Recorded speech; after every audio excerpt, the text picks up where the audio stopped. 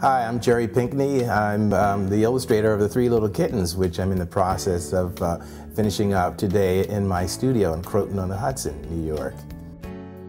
I grew up on fairy tales and folk tales, and I've always had an interest in the classics, starting with the Uncle Remus tales and John Henry, and then the sort of classic European tales like the Little Red Hen, the Nightingale, and now the Three Little Kittens. These classics, whether it be it folk tale or fairy tales, all nourished me as a child growing up in Philadelphia.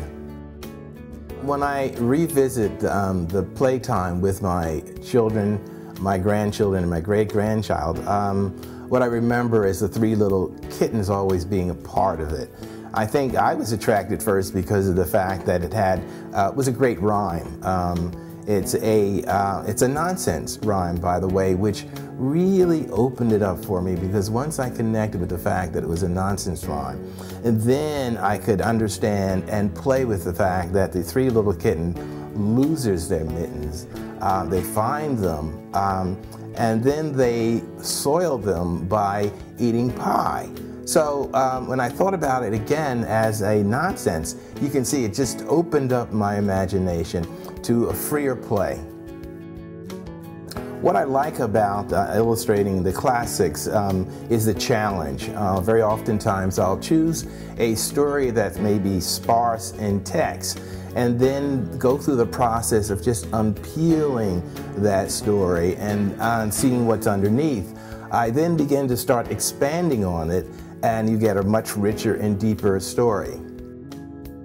As far back as I can remember in my married life, we've always had cats, and certainly we started with them as kittens. And so what I've done in this case is to revisit those times and those moments, and the observations, by the way, which I think is important, because I was observing these kittens and taking note. So those revisits actually become reference for me, almost like I pull out a file, and inside that file is all those memories. And at the same time, I knew that I couldn't just rely on that, so certainly I used other reference books, photographs of kittens.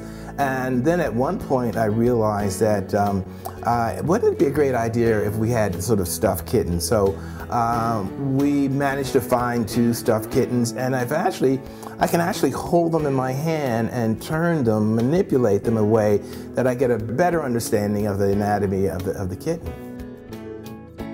What I hope to do with the Three Little Kittens is to rekindle the sort of interest from grandparents, from mothers and from fathers, and for those children that are hearing this classic rhyme for the first time.